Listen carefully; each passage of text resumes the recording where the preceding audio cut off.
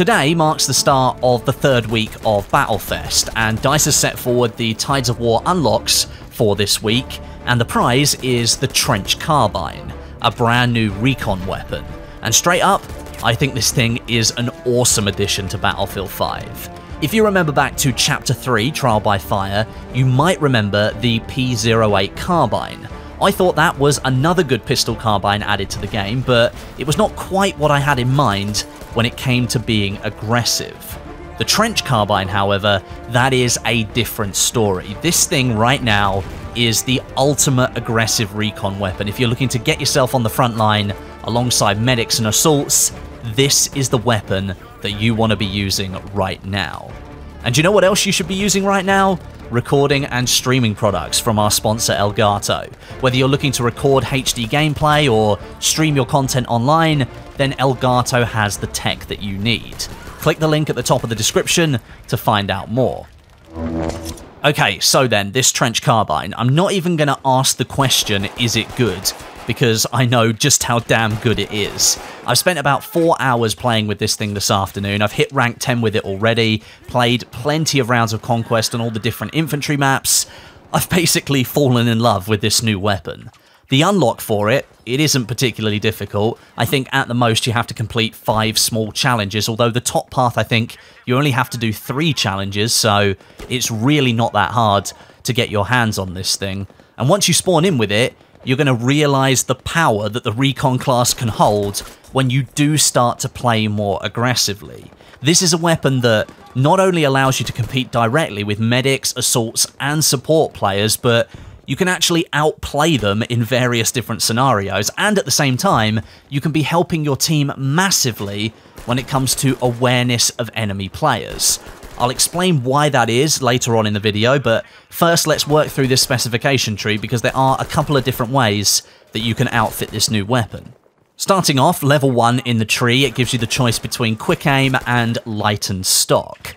I picked quick aim because I wanted to make sure that I could ADS faster and get my sights on target before the enemy that I'm facing has the time to start shooting back at me.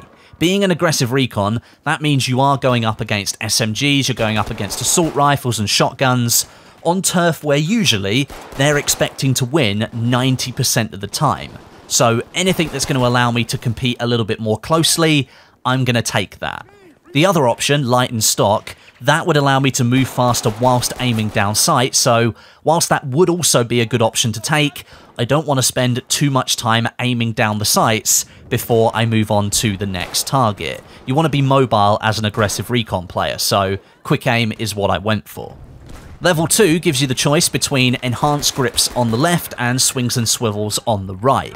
Here I opted for swings and swivels because I also wanted to choose the right hand side option for level 3, and I'll get onto that in a second, but swings and swivels does give you a boost where you can shoot faster after you've been sprinting, which again, when playing as an aggressive recon, that is really important. Lots of enemies running around with fully automatic weapons, and you are at a disadvantage with a semi-automatic pistol carbine, so any kind of bump up in reaction times that you can get, you might as well take that option. The left side, as I've said, level 2 enhanced grips, that tightens up your hipfire accuracy, and that also increases the range that hipfire remains an effective use of your weapon, so it is another good option, but as I say, I wanted level 3 to be a specific specialization, so I didn't choose this option. Level 3 next, the level that I wanted to talk to you guys about. There's something quite exciting here. You can choose either polished action or select fire trigger. Polished action, that's on the left-hand side of the tree, so if you chose the left-hand side at level 2, you're stuck with this option. That reduces the accuracy penalty when firing from the hip, and it allows you to fire longer with better accuracy. And then the right-hand side, the exciting one, select fire trigger. This activates fully automatic fire as an option for the Trench Carbine. You can now use the select fire button on your controller or on your keyboard to switch between semi-auto and fully automatic fire. Now, it's certainly not the fastest fully automatic fire mode available in Battlefield 5, but it does remove the need for you to tap repeatedly to fire bullets at your enemy, and that can really make a difference in close quarters, where each bullet really does count, and it can reduce the amount of time between each manual tap that you might have made at medium to long range, since the weapon is now doing that for you in fully automatic fire. So you can hold down mouse button 1, or you can hold down the trigger button on your controller, and you've got a portable machine pistol carbine that's capable of firing at 360 rounds per minute. Again, that doesn't sound like too much, but it's really not that bad when enemy players aren't expecting you to be using this. At the moment, this is the only weapon in the Recon class, the Trench Carbine, that supports fully automatic fire, and that has made me fall in love with this weapon. Moving away from semi-auto into fully automatic fire, it makes it a really hard choice to ignore in any situation where you're trying to pick what weapon you want to use. Battlefield 5, at least at the moment, has had a lot of infantry focus put into the maps that have been released and the playlists that DICE is choosing to run each week. Up until this point, apart from the other pistol carbine, the P08, Recons haven't really had that much help in the close to mid-range engagements, unless they want to switch over to their pistol. Now, with the Trench Carbine, they have a really solid option where they're going to be able to compete with any other player who also has a fully automatic weapon. And then to finish up the tree, we have level 4. You can choose between quick reload or custom stock. I went for custom stock. That gives me an accuracy boost when firing in ADS. That complements my choice on level 1, where I can aim in a little bit faster. Quick reload is also a nice option, but that would probably be better paired with the left choices on level 2 and 3. They focus on hip fire, so having a quicker reload, that's probably more important. Now, earlier on in the video, I mentioned there was something that I wanted to talk about with the Trench Carbine that helps keep your teammates aware of enemy locations. Now, strictly speaking, it's not actually the Trench Carbine that does this part, but when I noticed what was happening during the matches that I was playing, I realised what was happening was because of the Trench Carbine. It wasn't the Trench Carbine that was actually doing it, but it was kind of the catalyst to what was happening.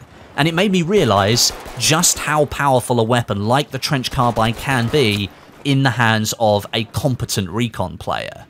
It's actually down to the combat role that you have active on your Recon soldier that determines if you're going to see this same benefit or not. And during all the gameplay that you're watching in the background here, it's been active the entire time, but unless you've been looking for it, you may not have noticed it. If you have the sniper combat role active, you're going to notice that one of its traits is spotting enemies when you shoot them. Now, with a bolt-action rifle or a self-loading rifle or even an anti-material rifle, spotting an enemy when you've hit them with a damage shot to their body or their leg or something like that, that's going to alert nearby friendly soldiers to that enemy location, but the likelihood is that you've only spotted 1, maybe 2 enemies if you're using a self-loading rifle. With a weapon like the Trench Carbine, you can do a lot more spotting because you've got 40 rounds in a magazine that you can fire before you have to reload. There's the potential here to spot quite a few enemies just by hitting them with 1 shot, and that's going to light them up on the 3D HUD with spot markers. Especially at the moment with the rotation of Operation Underground going live again, heavily infantry focused, and other rotations like Side by Side, which is active at the moment. That's putting all the infantry focus maps together in a conquest order. A weapon like the Trench Carbine, that has the potential to mark several enemies in just 1 small location. Infantry are starting to bunch up around these maps because they're infantry focused and everyone wants to play around the choke points, so just a few shots, and maybe you're marking 2, 3, 4, maybe even 5 enemies in a short burst. And this carbine allows you to equip a 2 or 3 times magnification scope as well, so you can keep eyes on enemies fairly easily, but the spotting that comes via the sniper combat role, that is invaluable to the rest of your team. It really nails down that information gathering focus of the Recon class. So then, in summary, you should just unlock this brand new Trench Carbine and use it. It's great fun using the fully auto mode, and if you've got the right combat role applied, you can help pick off enemies by spotting loads of them with all the bullets that you've got. To me, right now, this in combination with the flare gun, it's the perfect aggressive recon weapon, and considering before this point there really weren't too many other ways to accomplish being an aggressive recon in Battlefield 5, it makes it really, really easy for me to recommend this weapon to you. Thanks very much for watching today. Let me know down below in the comments section if you're using the Trench Carbine. Have you unlocked it yet? Is it going to be your go-to weapon for the next week or so? Or is it just really not your style and you're looking for something else? Let me know down below in the comments section. Drop the video a like if you enjoyed it, a dislike if you didn't. And until next time, my name is Westie, and I'll catch you guys in the next video.